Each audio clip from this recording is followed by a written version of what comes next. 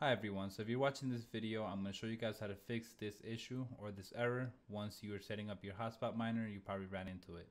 It says hotspot not found on onboarding server, unable to add hotspot, please contact your hotspot manufacturer for the next steps. I've messaged Bobcat miner, they have not responded. I did join their Discord chat and someone on there was able to help me, so shout out to them for showing me how to fix this issue. But I'm going to be showing you guys now how you guys can address this and how you can start mining with your hotspot sooner than later. Okay, so this is a quick solution. Pretty much what I'm doing is I'm resetting the whole miner. I'm connecting to it through a diagnostic tool that's going to allow me to pick up the IP address, and then I'm going to go into a web browser that is connected on the same network with that IP address, and then I'm going to have a lot more options as far as to resetting the miner back to factory settings and having it set up brand new moving forward. So the first thing you're going to want to do is go to your iOS App Store or Android App Store and search for Hotspot Utility or Helium Hotspot Utility. This is what the app looks like. It's that second one at the bottom.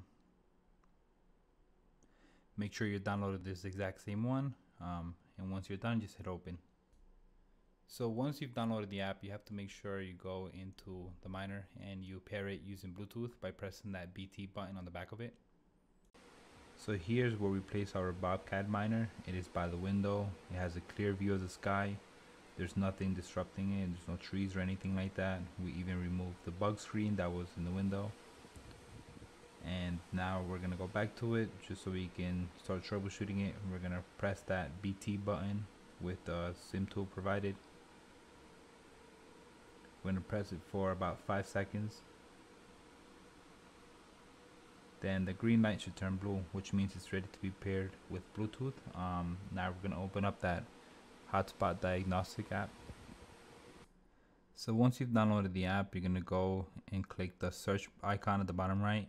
It should show up your miner. You're going to click connect on that. And then this is going to show if you're connected with Wi-Fi or Ethernet. We're connected through Wi-Fi, but in order to connect your miner to Wi-Fi, you click configure.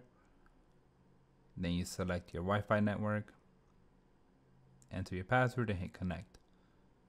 And then we're going to click diagnostics report at the bottom. You're going to click run, and this is going to pull up this information. I will screenshot this and save it. You're going to need that IP address at the bottom.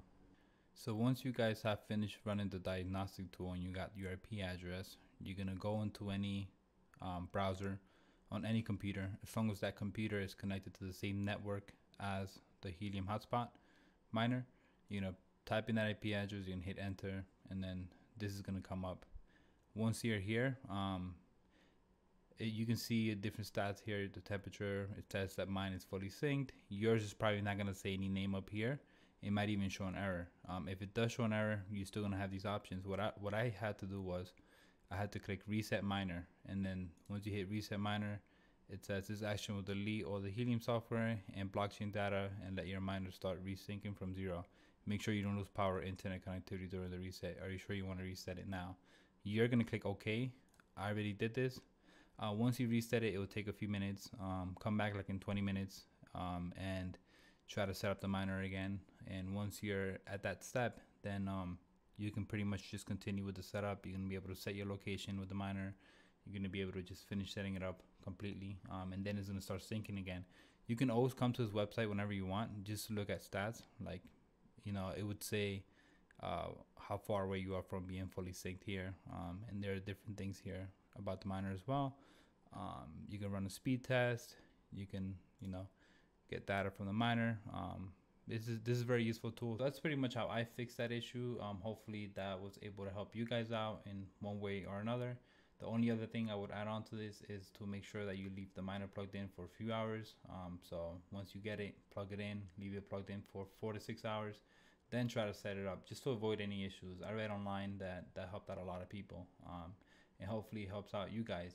If you guys would like to support the channel, please subscribe, share my videos, like and comment. I always respond to comments as fast as I can. And thank you guys. I will see you guys in the next one.